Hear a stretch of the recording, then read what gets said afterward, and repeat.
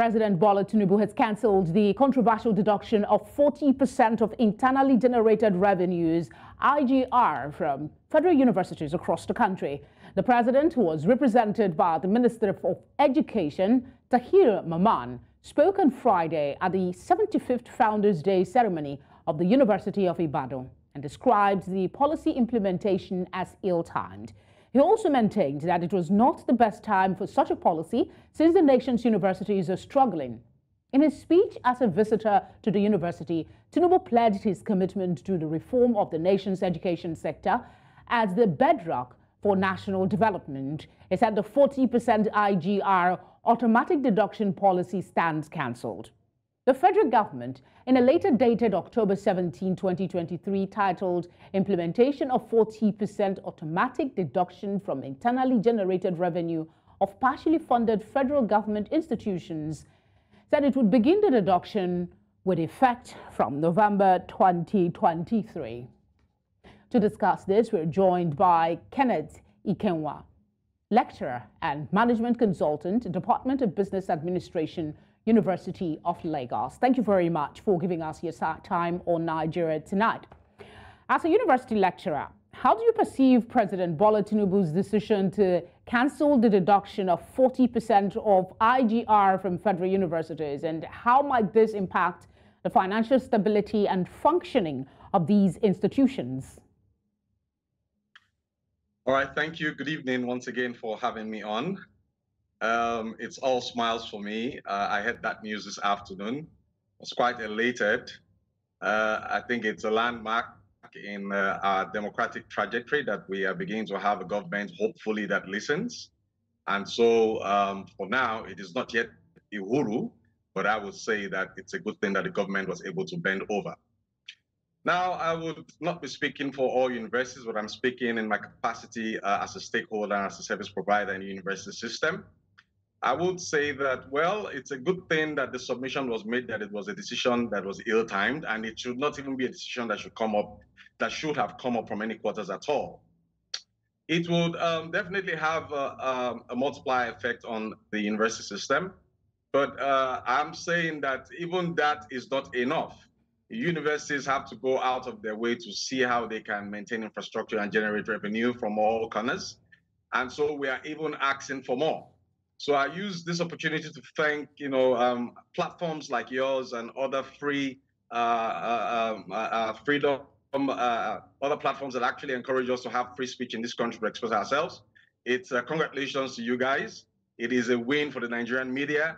And we also appreciate all those prominent Nigerians that contributed the voice to discrediting this policy. While you're grateful, you're certainly asking for more, that you need more. 40% is not enough. Let me then ask you, what challenges do you think federal universities faced due to the initial policy of deducting that significant portion of their IGR? And how might this cancellation address those challenges, as briefly as you can? All right, the policy had not been implemented. It was just still in motion. It would definitely have meant that we would not have had, most federal universities would not have had what we call slack funds to be able to go into research, development, pursue innovation, and also take care of basic special amenities that are needed by members of the university community, students, lecturers, and other stakeholders alike.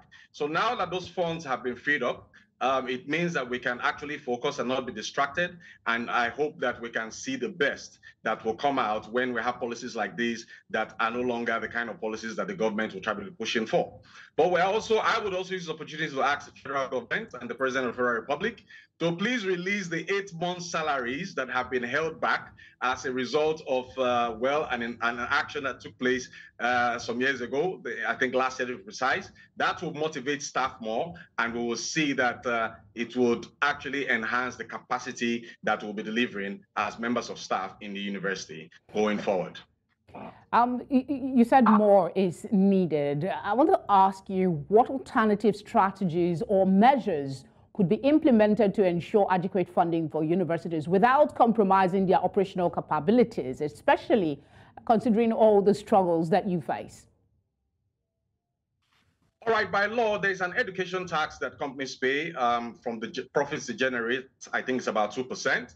So I think that I hope my head won't be called for if I ask that we up that to about 3% or 4% from company taxes. And we are also aware that the government claimed that they've been able to save 400 billion from subsidy on petrol since the advent of this government. So if you are able to save 400 billion, I am proposing that the government should set aside some 10 to 15% from that 400 billion and disburse to federal universities and other state universities alike, so that we can use it to pursue some research and developmental agenda, and everybody will see this as a win-win situation at the end of the day. So there are many alternatives. There are many doctrines of alternatives that can be, evoked, and it will just mean that we would have to manage these resources more, be more transparent, be more accountable, and ensure full disclosure in the management and the disbursement of these slack resources. Reflecting on the statement that the policy was ill-timed due to the struggles faced by the nation's universities, what specific areas or aspects of university operations do you believe need immediate attention or improvement to enhance the overall quality of education in Nigeria? You've mentioned one already, paying up the 8 months that's been owed lecturers. That's one way to motivate lecturers to get to work.